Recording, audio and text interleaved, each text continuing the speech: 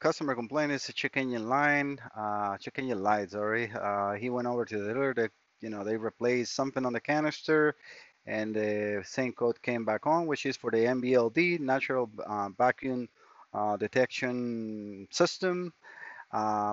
We have, I find out that it's a line disconnection, so something is not working. So the line on this system, let me just make sure I got no information in here. So this is just overall of the engine computer wire diagram. This is 8248 is the actual NVLD. If I click on that, I will see where that is located, which is right at the tank. It's a 5-pin connector. They will give me a brief description of what this will do. Not really necessary for me. I just needed to know where the pin goes from here to the engine computer, which I found. And I did a jumper wire because I checked for continuity. It's no continuity. I now need to find out where the wire is broken. But so what I did in order to clear the code and get make sure that everything else is working good is just went over the cable, and here is a 5-pin connector. Is the black and red. So I pierce the wire. I will put electrical liquid tape to close the hole that I poke with this. But then I put a jumper wire all the way up to the front. This vehicle has two DMEs. So on the driver's side, sorry, on the passenger side, it will be the third connector down, and then pin 37, which is also black and red. So it looks like it is a straight wire from here to the back. And then the other DME is on the other side.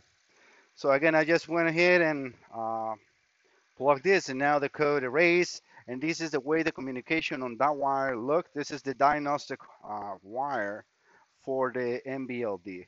It's a 0 to 12, 0 to, actually I can put some cursors, but like a 0 to 11 and a half volts. This is actually already recorded, but I can put it live. As you can see, it's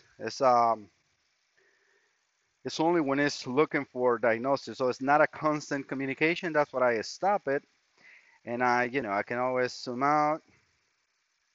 Actually, that was not even, that was just a recording. So if I see right now, there is no activity on the wire because maybe it's not doing any communication. Okay, right there, you see? Now it's doing it. So now I can stop it in here.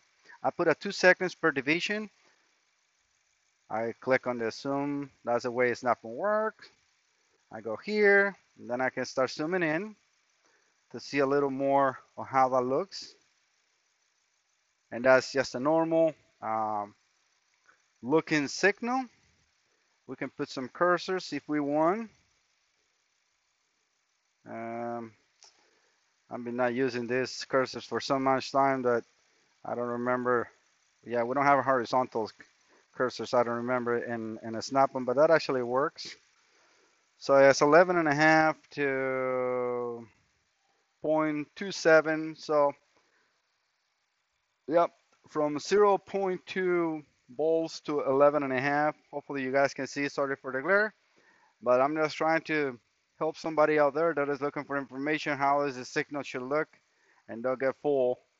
Because yeah, when you have a line disconnection, most likely you're gonna have a problem with the wire. Obviously, check powers and grounds, and make sure that the module they call that is looks like just as a pressure sensor with a switch going over to the canister valve or whatever in there.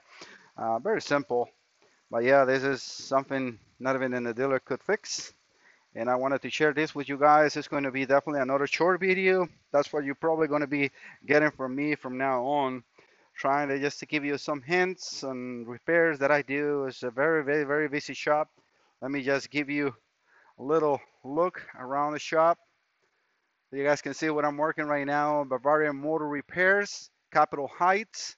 Very happy to be here. This is a whole different experience.